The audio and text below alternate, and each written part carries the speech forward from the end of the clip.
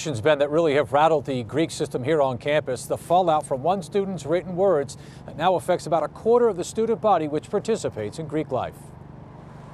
The foundation of Greek life is secrecy, but the four walls of the Tufts Greek system is crashing down after a former fraternity pledge openly called for the abolishment of fraternities, referring to them as being rooted in white supremacy, queerphobia, heterosexist, and transphobia. I read it and I was really sad of the things that they said and all that, and I don't want that to happen to any students here. A little shocking, but not terribly surprising. University student Ben Kesslin penned his thoughts last month in the op-ed section of the university magazine Tufts Observer, alleging hazing and sexual misconduct he experienced after joining a fraternity in January 2015, highlighting one incident where pledges were forced to watch and engage in sexual acts with women. I think it's provoked anger in some. I think it's provoked a sense of agreement in others. The university issued cease and desist orders to four fraternities, and Greek life has voluntarily suspended all social activities and canceled Spring Rush.